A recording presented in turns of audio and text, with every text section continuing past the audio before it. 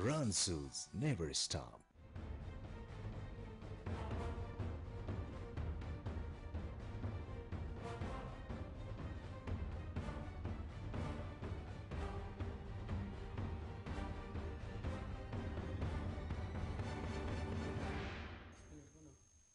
आदरणीय दर्शकवृन्द नमस्कार। कार्यक्रममा यहाँलाई स्वागत छ। म सुशील पाण्डे।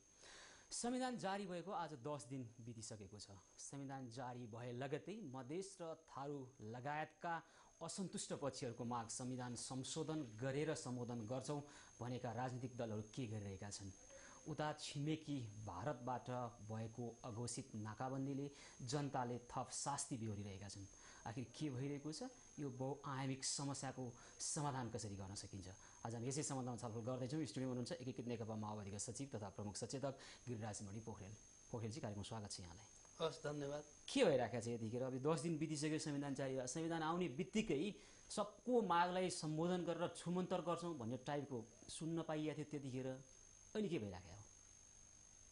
त्यस्तो त हामीले भनेका थिएनौँ। हामीले के भनेका थियौँ भन्दाखेरि संविधान घोषणा गरौँ। अब कतिपय अहिले समेट्न नसकेका विषयवस्तुहरूलाई संशोधनको बाटोद्वारा पनि यो समस्या हल गर्न सकिन्छ। संसारमा संविधान सभाबाट संविधान बनिसकेपछि त्यो अभ्यास पनि गरिएको छ। विशेष त केही दिन संविधान सभालाई सार्ने कि भन्ने सन्दर्भमा यो कुरा उठेको थियो। अब 10 दिन बित्यो। यो बिचमा दुई तीनवटा कुराहरू भएका छन्। अब एउटा मुख्य कुरा त अघि तपाईँले चर्चा गरेकै जस्तो संविधान सभाभित्र हाम्रा यहीँका राजनीतिक दलहरूका केही विमतिहरू थिए।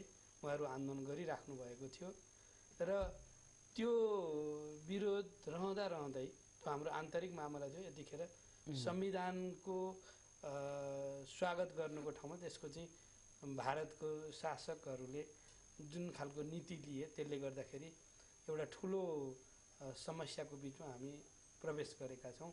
अघोषित नाकाबन्दी छ, एउटा समस्या यो छ। दोस्रो चाहिँ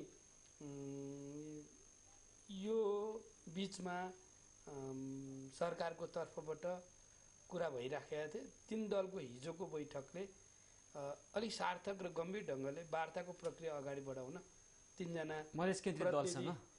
3जना प्रतिनिधिहरू पनि किटान भएको छ र हिजैबाट उहाँहरूले भेटघाटको प्रक्रिया अगाडि बढाइसक्नु भएको छ। दोस्रो तेस्रो कुरा चाहिँ अब हाम्रो कोसिस चाहिँ सार्थक रूपमा वार्तामा ल्याएर छलफल गरेरै त्यही कुरालाई अगाडि बढाउँ भन्ने हुन्छ। यदि त्यसरी नआउने खालको अवस्था हुन्छ भनेदेखि 15 गतेबाट व्यवस्थापिका संसदको बैठक बस्दैछ र संविधान संशोधनको सन्दर्भमा पनि एउटा प्रक्रिया अगाडि बढाउने भनेर गृह कार्य भइरहेछ। कानुन मन्त्रीले त्यसलाई अगाडि बढाउनु भएको छ। तपाईँ संविधान निर्माणमा सक्रियतापूर्वक सहभागी हुनुभयो होइन त? मस्यौदा समितिमा हुनुहुन्थ्यो, सक्रियतापूर्वक लाग्नुभयो। हजुर हो। संविधान ल्याउँदै गर्दा तपाईँले भने के हो भने असन्तुष्ट पक्षको माग पछि समाधान गरौँला भने हो कि त्यतिखेरै गर्न नसक्ने, पटक्कै नहुने अवस्था के थियो र अहिलेको यो एक खालको दुर्दशापूर्ण अवस्थामा मुलुक पुगिराखेको छ पनि भन्न थाले मान्छेहरू। त्यतिखेर तपाईँहरू अलिकता विवेकको प्रयोग गरेर अलिकता प्यासेन्ट धैर्य धारण गरे भए तपाईँले अघि भन्नुभयो नि 1-2 दिनको कुरो होइन, त्यो पटक्कै सम्भव थिएन। पोखरेल चाहिँ के थियो? हामी र नेपाली काङ्ग्रेस एमाले जो मिलेर अहिले यो परिस्थिति आयो, यसमा विजय कक्षदारजीको पनि महत्त्वपूर्ण भूमिका थियो। भूकम्पपछि 16 बुँदे सहमति हुँदै हामी यो ठाउँसम्म आयौँ। अब हाम्रो पार्टीको हकमा चाहिँ अलिक फरक ढङ्गले तपाईँहरूले बुझिदिनुपर्छ। त्यो के थियो भने एकातर्फबाट संविधान घोषणा गर्नै पर्ने एउटा एकसूत्रीय मिसनमा हामी थियौँ। कसरी बुझ्दिनु पर्ने भने किन हो भनिदिनुहोस् त। अर्कोतर्फबाट म त भन्दैछु, अर्कोतर्फबाट एउटा यस्तो अवस्था रह्यो नेपाली काङ्ग्रेस र एमाले ले कतिपय परिवर्तनका मुद्दालाई सम्बोधन गर्न तयार भएन।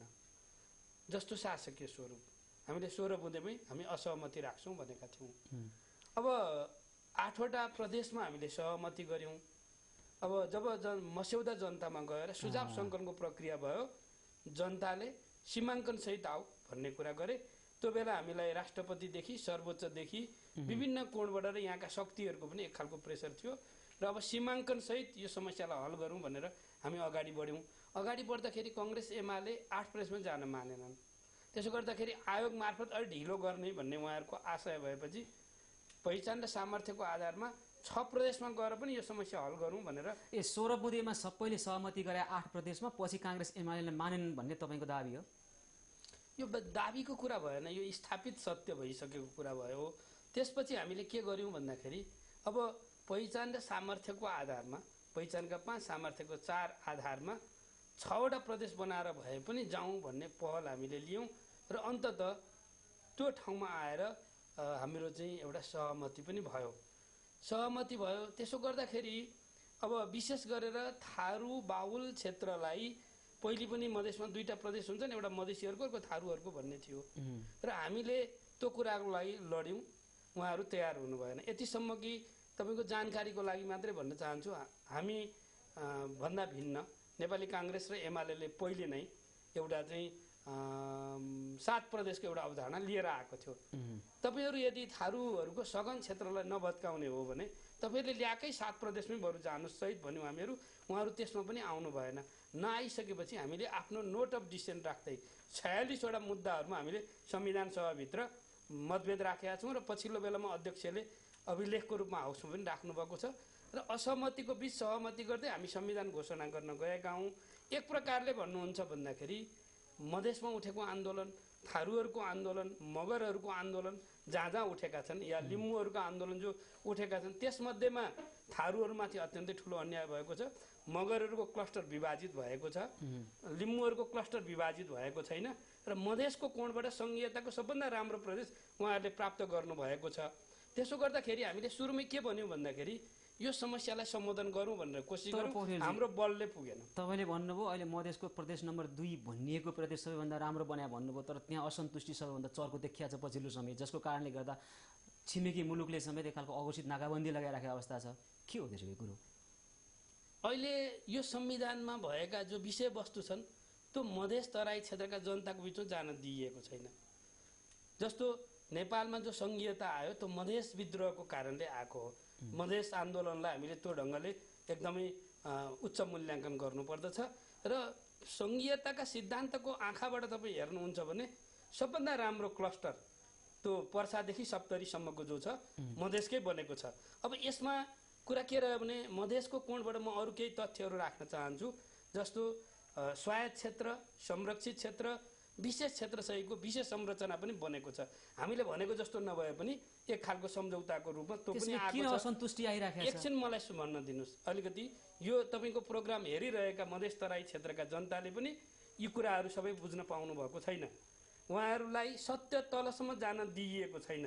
एउटा जबरजस्त ढङ्गले मस्यौदा आउने बित्तिकै जलाइयो र त्यसपछि अर्को बाटोतर्फ यसलाई लैजान खोजियो। तपाईँ मधेसले उठाएको नागरिकताको समस्या हो। अहिलेको अन्तरिम संविधानले त्यो अन्तरिम संविधानभन्दा पछाडि गएको छैन। नागरिकता प्रश्नलाई पनि हामीले हल गरेका छौँ। बरु तपाईँ वंशज के अरे जन्मसिद्धको आधारमा आएका नागरिकले पनि वंशजको चाहिँ नागरिकता प्राप्त गर्ने व्यवस्था गरिएको छ। तपाईँ जुन ढङ्गका नागरिकताका समस्या त्यो यसले हल गरिदिएको छ। तपाईँ मधेसमा भाषाको समस्या हल गरिएको छ। तपाईँ भाषा आयोगले सिफारिस गरेको आधारमा त्यहाँ बहुभाषिक नागरिकता सवालमा स्पष्ट बनाइदिनुहोस् त। अङ्गीकृत नागरिकले भोलि राष्ट्रका प्रमुख कार्यकारी पदमा जान नपाउने भन्ने कोणको जुन खालको व्यवस्था छ त्यसको के मिसअन्डरस्ट्यान्डिङ भयो कि त्यहाँ, अथवा त्यो हुनुपर्छ भन्ने माग हो कि तपाईँको बुझाइ के हो? म त्यसमा अहिले पछाडि आउँछु। पहिले के छ यो संविधानमा मधेसको कोणबाट भन्ने कुराको एक सङ्घीयताको कोणबाट मैले प्रदेशको चर्चा गरेँ। त्यो ठिक छ हैन? विशेष संरचनाको कुरा गर्ने दोस्रो, तेस्रो कुरा नागरिकताको समस्या हल भएको छ। चौथो कुरा मधेसकै कोणबाट जुन ढङ्गले विषयवस्तुहरू उठाइएका छन् त्यसमध्येमा तपाईँ शिक्षा, स्वास्थ्य, रोजगारी, खाद्य अधिकार, खाद्य सम्प्रभुता, आवास सहितको तपाईँ मौलिक अधिकारको व्यवस्था गरिएको छ। तपाईँ मधेसकै कोणबाट हेर्दाखेरि उठाइएका कतिपय समस्याहरू थिए विगतकै कोणबाट हेर्दाखेरि तिनीहरूलाई पनि अहिलेको हाम्रो उसले चाहिँ सम्बोधन गरेको छ। त्यसकारण हामीले के हेर्नु पर्यो भन्दाखेरि अहिले मधेसले उठाएका मुद्दा मध्येमा अब मोरुङ सुनसरी सहितको पर्सासम्म जोड्ने एउटा तर्क छ उहाँहरूभित्रको। अर्को मधेसभित्रैको एउटा मोर्चाले के गरेको छ भन्दाखेरि सिरादेखि मोरुङ सुनसरीसम्म एउटा प्रदेश बनाउनुपर्छ झापा सहित भन्ने ढङ्गले आज त्यहाँभित्र एकत्व छैन। दोस्रो, सामर्थ्यको दृष्टिकोणले प्राकृतिक स्रोत साधनको दृष्टिकोणले चुरे मधेसमा पर्नुपर्छ भन्ने आवाज उठेको छ। सुरुमा थिएन, त्यसलाई म सकारात्मक ढङ्गले म आफै मधेसबाट निर्वाचित एउटा प्रतिनिधिको दृष्टिकोणले हेर्दाखेरि। त्यसैले अब जो अहिले तपाईँले भन्नुभयो अङ्गीकृत नागरिकताको सन्दर्भमा, यो संसारमा कहीँ पनि नहुने कुराहरू अहिले भारतको तर्फबाट कतिपय पत्रिकामा आएको भनेर प्रचारित गरिएको कि नेपालको कार्यकारी प्रमुखमा पुग्ने महत्त्वपूर्ण पदमा चाहिँ अङ्गीकृत नागरिकहरूलाई पनि त्यो व्यवस्था गर्नुपर्छ भन्ने छ। त्यो व्यवस्था गरिएको छैन अहिलेको संविधानमा। हामीले भोलि त्यसो गर्न तयार हुने हो होइन। एउटा कुरा के छ भनेदेखि भारतको अहिलेको भारतीय जनता पार्टी जसको नेतृत्वमा अहिले मोदीको सरकार चलिराखेको छ, सोनिया गान्धीलाई उहाँहरू प्रधानमन्त्री हुन दिनुहुन्न। उहाँहरू आफैले अङ्गीकृत नागरिकलाई दिन नमिल्ने व्यवस्था छ। हाम्रो यहाँ हामीले दिनुपर्ने के आवश्यकता छ र? त्यो कुरा त्यसो भए तपाईँ तराईबाट मधेसबाट निर्वाचित सदस्य होइन, त्यहाँ के कुरा आइराखेको छ भने अहिलेको संविधान यदि हुँदो थियो भने रामवरण यादवजी जुन बेलामा राष्ट्रपति हुनुभएको थियो उहाँ हुनु सक्नुहुन्थेन भन्ने हदसम्मको बुझाइ पनि पाइयो त्यहाँ। त्यो अतिरञ्जनापूर्ण ढङ्गले विषयवस्तुहरू प्रस्तुत गरिएको छ। हामीले केही प्रमुख पदहरू बाहेक दुवै पक्षबाट क्या यतापट्टि संविधान निर्माणमा लाग्नु भएको भने उत्कृष्ट संविधान बनाइयो, दक्षिण एसियाको साह्रै त्यो भन्छ, दक्षिण एसियामा सबैभन्दा उत्कृष्ट भन्न थाल्नुभयो होइन तपाईँहरू मध्ये कतिपय।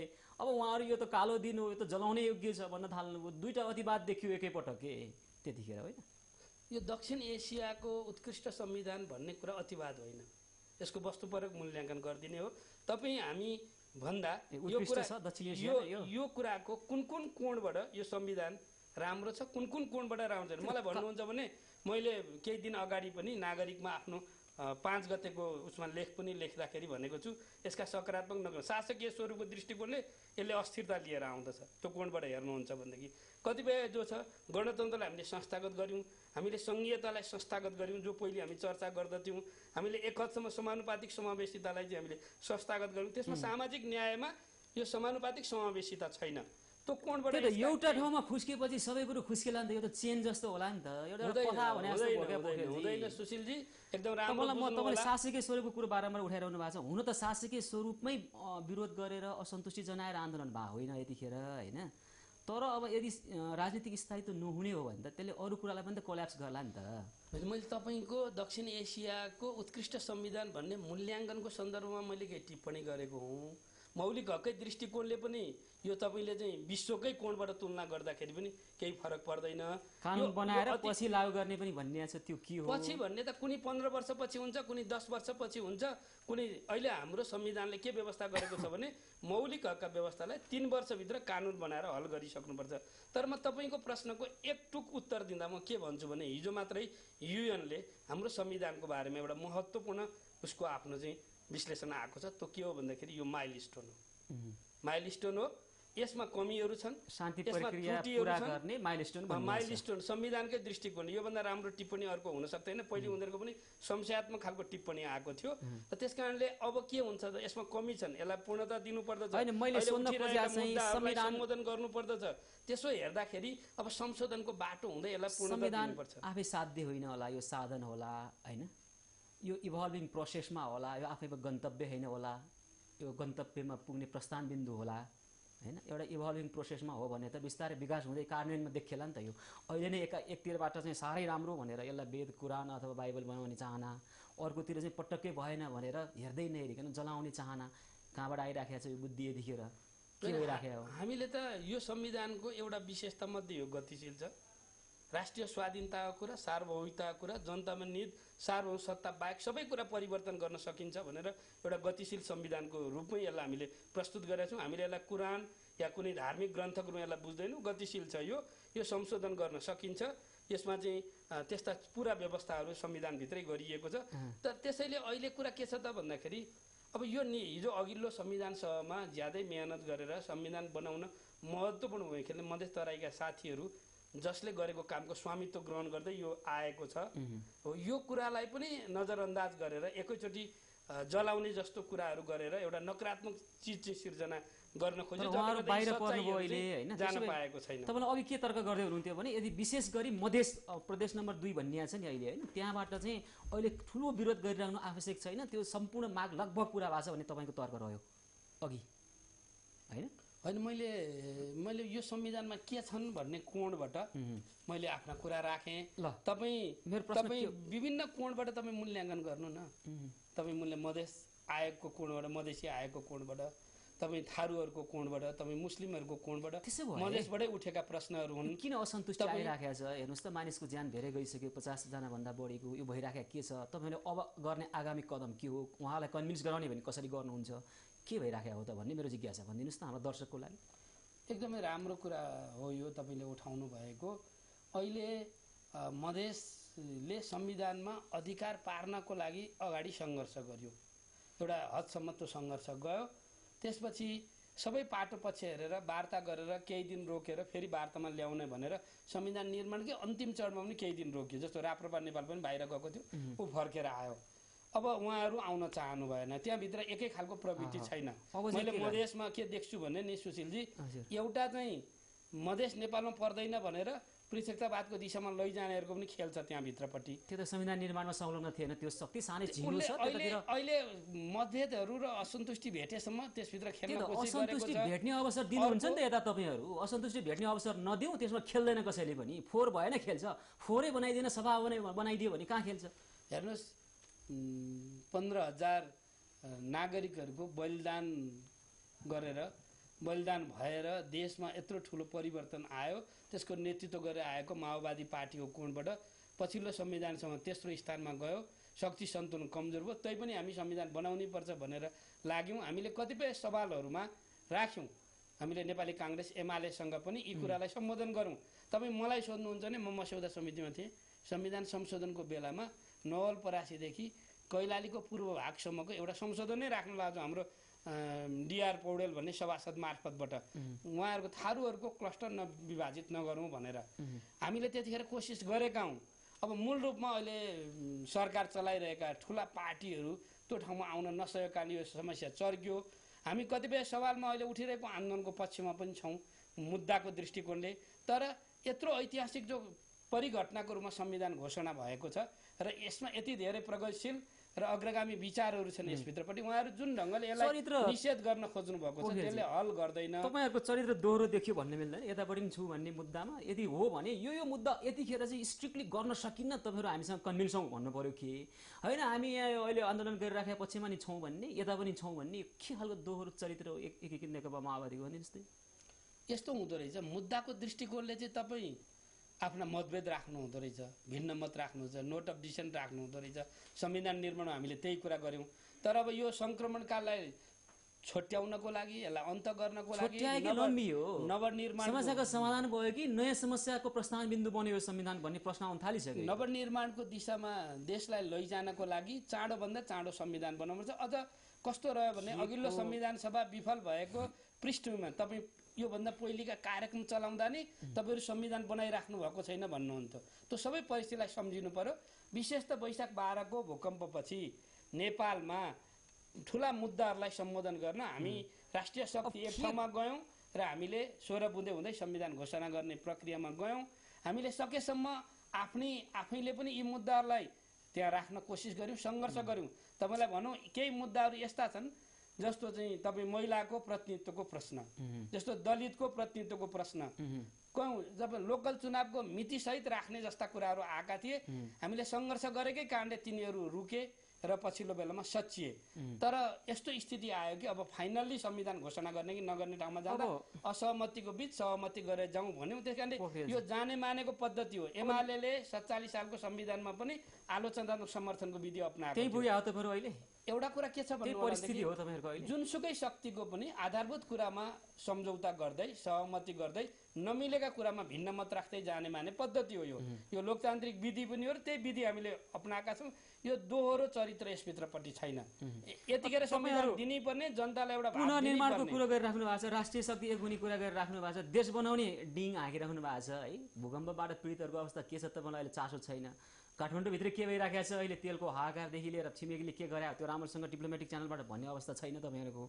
अनि जम्मै मिल्नुपर्छ भन्नु छ, तपाईँहरूको आफ्नै पार्टी फुटिराखेको छ कि नेकपा माओवादी फुट्ने सङ्घारमा पुगाएको छ भन्ने कुरा आइराखेको छ। बाबुरामजी चित्त नबुझाएर छोडेर गइसक्नुभयो, यो भाग्य हो। यो पहिलो कुरा तपाईँले यो डिङ हाँक्ने भन्ने जो पदावली राख्नुभयो त्यो हामी प्रतिपक्षमा छौँ र र सरकार चलाउने नेपाली काङ्ग्रेस र एमाले एउटै समकक्षमा राखेर तपाईहरु उस्तै देखिनुहुन्छ अहिले त तीन दल नै सरकारमा औपचारिक रूपमा नभए पनि सरकारमै जस्तो हुनुहुन्छ के तपाईँ एउटा कुरा चाहिँ म के भन्छु भने काङ्ग्रेस एमाले यति कमजोर भयो कि झन्नै प्रतिपक्षीले यो सबै समस्याहरुमा लिड गर्नुपर्ने स्थिति आयो त्यो कुरा चाहिँ म एउटा ढंगले त्यो दाबी हो हामी सरकार लिड तपाईहरुले गर्ने अनि एजेन्डा चाहिँ उहाँहरुले पार्नुभयो हामीले सकिएन भने यता पनि कुरो मिलाउने फेरि के खालको राजनीति एउटा कुरा के छ भने सरकारमा नभएको प्रतिपक्षमा भएको सत्य कुरा हो तपाईलाई यो भनौं कि भूकम्पले नै सिर्जना गरेका चुनौतीहरूलाई सम्बोधन गर्न हामीले मनसुन अगाडि मनसुनको बेला र मनसुन पछि गर्ने भनेर फेरिस्ट पेश गरेका थियौं हामीले नि यो प्राधिकरण गठन गर्नुपर्छ भनेर लिएर आएका हौं सरकारले जस्तो प्राधिकरण लिएर आयो सुन्नुस् एकछिन हजुर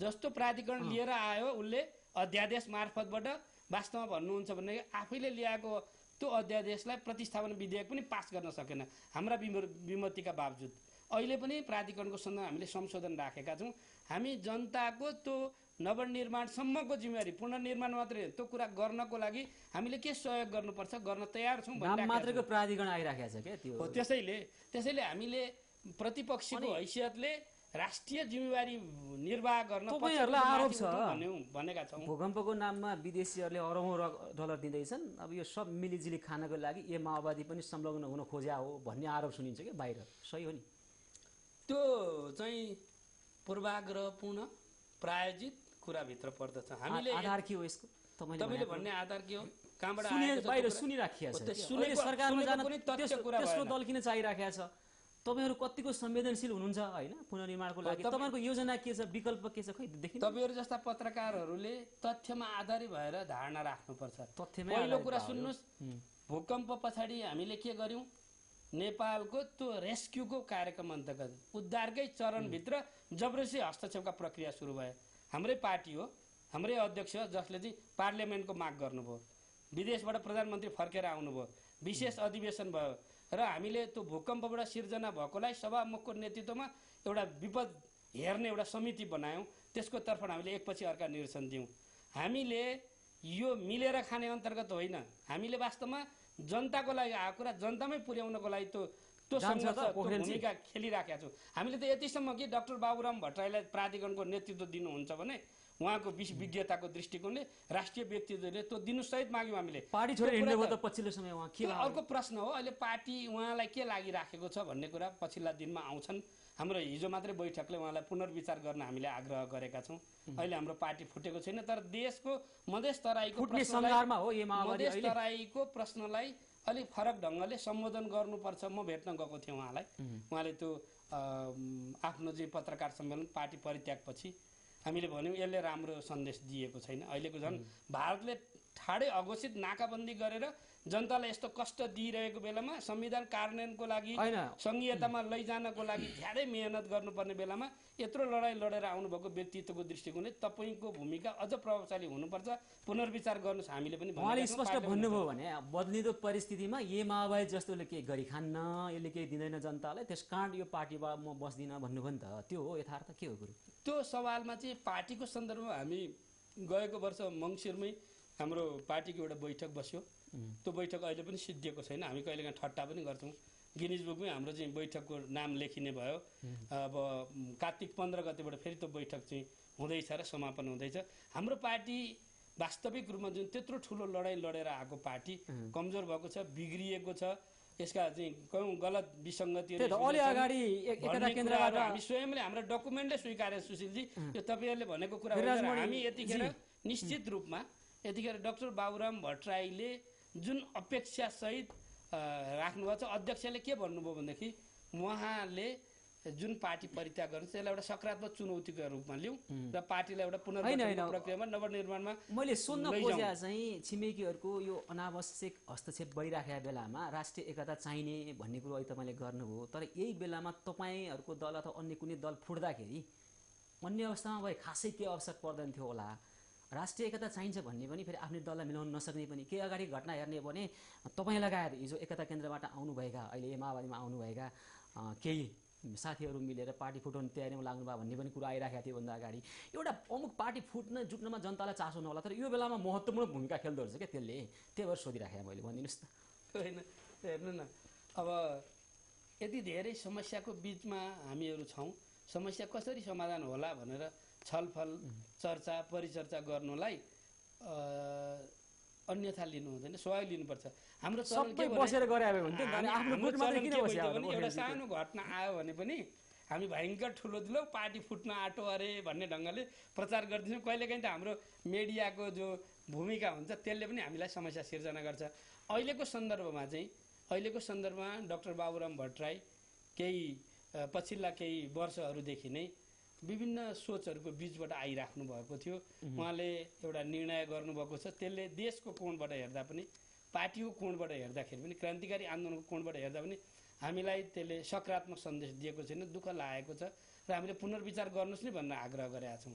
अब एकातर्फबाट हामीले आफ्नो पार्टीलाई एउटा पुनर्गठन गर्नुपर्छ। होइन, मैले सुन्न खोजेको चाहिँ तपाईँको दल जुटोस् फुटोस् भन्दा पनि अथवा कोही छोडेर जाने आउने भन्दा पनि यसले समग्र राष्ट्रिय राजनीतिलाई यतिखेर हिस्टोरिकल जङ्क्चरमा छ मुलुक होइन। तीन दल लगभग एउटै भएको थियो नि, देखिया पटक पटक कतिपय सन्दर्भमा। यतिखेरको फुटले के असर पार्छ त्यो चाहिँ भनिदिनुहोस् त। फुटले भनेको छोडेर जाने कारण देखिराखेको छ र फुटको सङ्घारमा देखिया छ अहिले। निश्चित असर पार्छ नि, निश्चित रूपमा असर पार्छ। देशभित्रका सबै शक्तिहरू मिलेर जसले संविधान बनाउँछन्, डाक्टर बाबुराम भट्टराई संवाद समितिको सभापति, उहाँ अन्तिम समयसम्म यो संविधान निर्माण गर्न लाग्नुभयो। संविधानको अन्तिम चरणमा पुग्दा केही दिन अझै सार्ने हो कि भन्ने उहाँको कुरा थियो, नत्र भने यो संविधान उहाँकै नेतृत्वमा बनेको भन्न हामी सक्त छौँ। त्यसैले निश्चित रूपमा असर पार्छ। त्यसैले यो दुःखद घटना हो, यसलाई सच्याउनुपर्छ, पुनर्विचार गर्नुपर्छ र आउनुपर्छ देशको कोणबाट पनि र पार्टीको कोणबाट पनि भन्ने हाम्रो आग्रह नै छ। भारतसँग देखिएको समस्यालाई समाधान कसरी गर्ने? अब हिजोको हाम्रो बैठक जो 3 दलको भयो त्यसले एकातर्फबाट संविधान संशोधनको प्रक्रिया अगाडि बढाउने तयारी गर्ने भनेर कानुन मन्त्रालयले जिम्मा दिएको छ। अर्कोतर्फबाट मधेस केन्द्रित दलका दलहरूसँग वार्ता गर्ने भनेर टोली पनि बनाएको छ। अहिले विभिन्न कोणबाट भारत सरकारसँग वार्ता गर्ने प्रयत्नहरू चलिराखेका छन्। हिजै हाम्रो बैठकमा अध्यक्षले नै चाहिँ अमेरिका रहनुभएको भारतको प्रधानमन्त्रीको टोलीका महत्त्वपूर्ण व्यक्तिहरूसँग कुरा गरेको कुरा जानकारी गराउनु भएको छ। सरकारको टोली पनि उतातिर गएको छ र हामी अर्को पनि गर्न खोज्दैछौँ सुशीलजी। अहिले विज्ञहरूसहित सरकारकै तर्फबाट विशेष दूत पनि पठाउनुपर्छ भन्ने ढङ्गले पनि छलफल चलिराखेका छन्। वास्तवमा यो ढङ्गले चाहिँ यतिखेर सबैलाई सच्चाइ बताउनुपर्छ। यो न्यायपूर्ण छैन यो कदम भारतले चालेको अघोषित जो चाहिँ नाकाबन्दीको कुरा, यसले जुन ढङ्गले गरेछ भारतको छविलाई पनि यसले असर पारेको छ। यत्रो लोकतान्त्रिक विधिद्वारा झन्डै 90% माथि जनप्रतिनिधिले बनाएको संविधानलाई स्वीकार नगरेर भारतभित्रै पनि प्रश्न उठेको छ कि गल्ती भइरहेको छ, त्यसलाई उसले सच्याउँछ भन्ने हामीलाई लागेको छ। अलिकति निकट इतिहास स्मरण गरौँ है त पोखरेल, हाम्रो दर्शकको लागि पनि। प्रत्येक पटक नेपाल एउटा सङ्क्रमण कालबाट गुज्रिँदै गर्दा, माथि आउँदै गर्दा नेपालले केही न केही गुमाएको छ है, त्यसको निरन्तरता हुँदैछ। तपाईँहरू भित्री रूपमा कतै झुक्दै हुनुहुन्छ र त्यसको सेक्रिफाइस चाहिँ अलि अगाडि एक खालको विवादमा आएको लिपुलेख पर्दैछ फेरि घानमा भन्ने कता कता भित्र सुनिन्छ। तपाईँ फेरि तथ्य माग्नु होला, हरेक कुरोको तथ्य नहुन सक्छ तर त्यो भविष्यमा प्रुभ हुनसक्छ। यो आशंका धेरै बढिराखेको छ अहिले। अब तपाईँले जुन चर्चा गर्नुभएको छ, यो संविधान निर्माणका पछिल्ला दिनहरूमा कतिपय त्यस्ता समाचारहरू आएका छन्। हामीलाई त आश्चर्य पनि लाग्यो। चीन जस्तो देशले लिपुको सन्दर्भमा भारतसँग सहमति गर्दाखेरि त्यसै पनि त्रिदेशीय मिलन बिन्दुको कोणबाट पनि नेपालसँग पनि परामर्श गर्नुपर्छ। हाम्रो तर्फबाट भारतमा जाँदाखेरि पनि भारतको प्रधानमन्त्रीसँग हाम्रो अध्यक्षले कुरा गर्दा पनि यी प्रश्नहरू उठेका छन्। अब निश्चित रूपमा एउटा सार्वभौम सत्ता सम्पन्न संविधान सभाले बनाएको संविधानको सन्दर्भमा चाहिँ हामी झुक्दैनौँ, यो कुरा एकदम प्रष्ट हुनु होला। अब निश्चित रूपमा मधेस तराईका मुद्दाहरूलाई संविधान संशोधनद्वारा सम्बोधन गर्नुपर्छ भन्नेमा हामी हिजो पनि थियौँ, अहिले पनि छौँ। होइन, त्यो अग्रिमेन्ट जुन भएको छ नि तपाईँले भने जस्तै मे 15मा जुन भएको थियो, मे 15 2015मा भारत र चीन बीच लिपुलेख एक हिसाबले त गइसकेको अवस्था हो नि त होइन। डिप्लोमेटिकका च्यानलबाट तपाईँहरूले खै गरायो भने आफ्नो दललाई तपाईँहरू एकदम राष्ट्रवादी बनाउनको लागि आफ्नो दलबाट कुरा गर्नुहुन्छ। मुलुकले गर्नु पर्यो कि राज्यले गर्नु पर्यो? त्यहाँ फरेन डिपार्टमेन्ट छ, राज्यको मन्त्रालय छ, उसको काम के भनेको नि? यो गर्नको लागि तपाईँहरू पुसअप गर्ने हो नि त, आफै गर्ने होइन नि। हामीले व्यवस्थापिका संसदमा यो कुरा उठायौँ, परराष्ट्र मन्त्रीले आएर जवाफ दिनुभएको छ, उहाँहरूले दुवैतिर कुरा पनि गर्नुभएको छ र पछिल्ला केही भेटघाटहरूको कोणबाट ऐतिहासिक तथ्यहरू राखेर यो कुरालाई निरूपण गर्नुपर्छ भन्ने ढङ्गले आएका छन्। के हुन्छ अलि स्पष्ट बनाइदिनुहोस् त, यो घटना लिपुलेखको बारेमा के हुनेवाला छ, यसको भविष्य के हुनेवाला छ? होइन, हामीले अहिले चीन र भारतले गरेको सहमतिको विरोध गरेका छौँ। कूटनैतिक तहबाट पनि यो कुराहरू अगाडि बढिसकेको छ। बलिको बोको बन्दैछ कि छैन? अब हामी सङ्घर्षमा छौँ। निश्चित रूपमा हामीले त्यो हाम्रो भूभाग हो भन्ने कुराका ऐतिहासिक तथ्यहरू हामीहरूसँग छन्। जुन कुरा तपाईँहरू भन्न सक्नुहुन्न डिप्लोमेटिक च्यानलबाट, त्यो सबभन्दा ठुलो गलत काम भइरहेछ। एकदम गलत कुरा हो त्यो। अहिले परराष्ट्र मन्त्रीले हाउसमा आएर बोलेको कुरालाई नै आधिकारिक मान्नुपर्छ। परराष्ट्र मन्त्रीजीको आफ्नै गुनासो छ, हिज majesty has given this to us भनेर कसले भन्नुभयो भनेर भन्दै हुनुहुन्छ, उहाँको आफ्नै होला होइन, व्यक्तिले गर्ने मैले त थाहा पाएको छैन। आधिकारिक रूपमा संसदमा उहाँले हामी कूटनैतिक पहल गरिराखेका छौँ, प्रधानमन्त्रीले पनि त्यसलाई कूटनैतिक पहल गर्ने भनिरहेको सन्दर्भमा हामी प्रतिपक्षमा भएको पार्टीको हैसियतले पनि हामीले दुवै पक्षसँग यसबारेमा आफ्ना कुराहरू राखेका छौँ। भनेपछि थारूको माग पुरा गर्नको लागि अब कति दिनसम्ममा हुन्छ, मधेसका माग कसरी पुरा हुन्छ अथवा असन्तुष्ट पक्षको माग कसरी पुरा हुन्छ भन्ने कुराले भारतसँगको सम्बन्ध कतिसम्म सुध्रला भन्ने पनि निर्धारण गर्ने अवस्था देखियो होइन?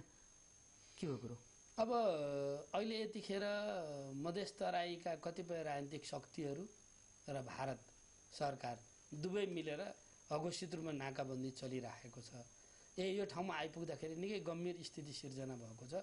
हाम्रो कोसिस चाहिँ सार्थक वार्ता होस्, वार्ताद्वारा एउटा समस्या समाधान होस्। हुँदैन भनेदेखि तीन दलको तर्फबाट एकतर्फी रूपमा पनि कतिपय मुद्दाहरू जो छन्, जस्तो भनौँ सामाजिक न्यायमा समानुपातिक समाज व्यवस्थाको सवाल, त्यस्तै किसिमले 165 वटा जो निर्वाचन जनसङ्ख्याको हिसाबले क्षेत्र निर्धारण त्यसमा प्रत्येक भूगोलमा जिल्लामा एउटा निर्वाचन क्षेत्र कम्तीमा पर्ने गरी जनसङ्ख्याको आधारमा त्यसलाई सम्बोधन गर्नुपर्छ भन्ने पनि हामी सकारात्मक भएका छौँ। हामी अरू कतिपय वार्ताको कोणबाट आएका कुराहरूमाथि गम्भीर ढङ्गले हामी छलफलहरू गर्छौँ। कतिपय विवाद भएका सीमाङ्कनका कुरा पनि आयोग बनाएर यसलाई हल गर्ने दिशामा जान्छौँ। हामी आफ्नो तर्फबाट एउटा चाहिँ वातावरण निर्माण गर्नको लागि कोसिस गरिरहेका छौँ। सेना परिचालन को काम चाहिँ ठिक भएन, हामीले पहिलेदेखि भनेका थियौँ। अहिले बिस्तारै ब्याक हुँदै गएको अवस्था छ।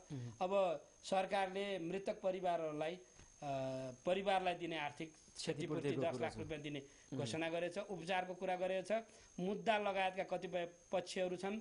अब यी कतिपय वातावरण बनाउने पनि कुरा छन्, कतिपय राजनीतिक मुद्दाहरूलाई सम्बोधन गर्ने कुरा पनि छन् र कतिपय अतिरञ्जित ढङ्गले आएका कुराहरूमा झुक्न सकिँदैन, त्यो कुरा पनि म राख्न चाहन्छु।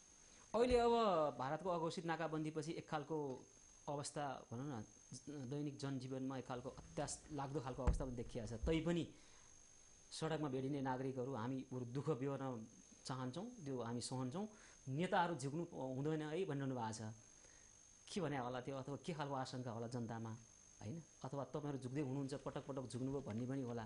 भारतसँगको सम्बन्धलाई हामी समदूरीको सम्बन्ध अथवा समभावको हुन्छ नि, बराबरी सम्मानको सम्बन्ध बनाउने कोसी ढुङ्गा पनि बनाउन सकिन्छ यो संविधानलाई यसपछि? यसपटक चाहिँ हाम्रो संविधानका केही महत्त्वपूर्ण विशेषता मध्ये, जसको हामीले धेरै चर्चा गऱ्यौँ, मधेसको कोणबाट मात्रै कुराकानी गऱ्यौँ, पछि फेरि चर्चा गरौँला। संविधानले नै स्वतन्त्र परराष्ट्र नीति अवलम्बन गर्ने कुरा टुङ्ग्याएको छ। त्यही कारण यो पहिले थिएन, पहिले असंलग्नताको आधारमा जाने भने चाहिँ स्वतन्त्र परराष्ट्र नीति अवलम्बन गर्ने भनेको छ। अब यो व्यवहार कुशलतासँग गाँसिएको छ, भू राजनीति केही बनावटका जटिलताहरू पनि छन्। हामी निश्चित रूपमा यतिखेर यत्रो ठुला चाडपर्व हाम्रो आइराखेका छन्, ग्यास छैन यतिखेर, तेल छैन यतिखेर, खाद्य वस्तुहरू चाहिँ अत्यन्तै ठुलो छ। तपाईँको कार्यक्रममा यहीँ आउन कतिपय समस्याको बिचबाट यहाँ आइपुगेको छ। मधेस तराईमा अझ बेहालको स्थिति छ र त्यसभित्रपट्टिबाट तपाईँले सुन्नुभयो भइरहेको एउटा नाकामा, त्यहाँ त्यो नाका रोक्नेहरूकै विरुद्ध जनताले गएर प्रतिवाद गरिरहेको समाचार आइरहेको अवस्थाहरू छ।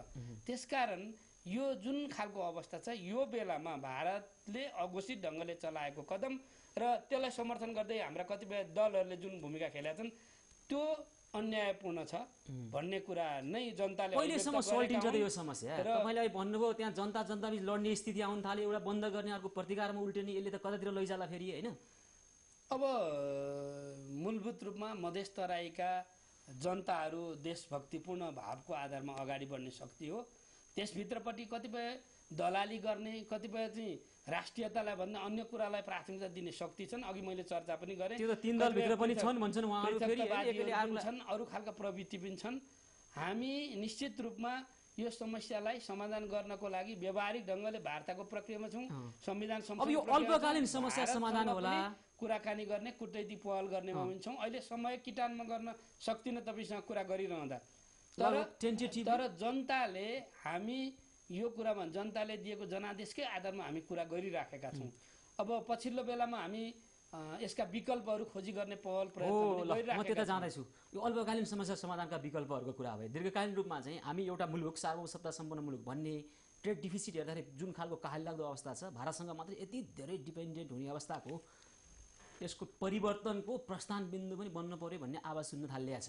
हामीसँग छिमेकी मुलुक भूभाग जोडेको चीन पनि यो उसँग व्यापार गर्न मिल्ला, के गर्न सकिन्न त्यसो? सकिन्छ। यो पहिले संविधान सभाको चुनाव गराउने सरकारको बेला पनि यसको विकल्प खोजौँ, त्यतिखेर पनि मैले मन्त्री हुँदाखेरि पनि कुरा राखेको थिएँ। अहिले पनि पहलहरू भइराखेका छन्। हामी जुन भू राजनीतिमा छौँ, केही जटिलताको बिचमा छौँ, तर जनताले यो बेलामा एउटा राम्रो अभाव र अप्ठ्यारोको बिचमा हामी जुझ्छौँ, लड्छौँ।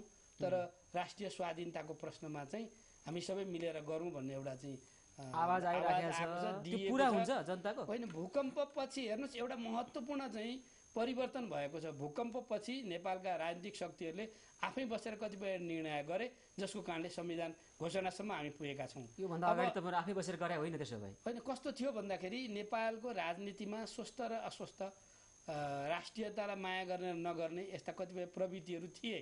तपाईँ जङ्गबहादुरबाट सुरु भएको दलाली गर्ने प्रवृत्ति नेपालको राजनीतिको माथि भूकम्पपछि बन्द भयो त्यो।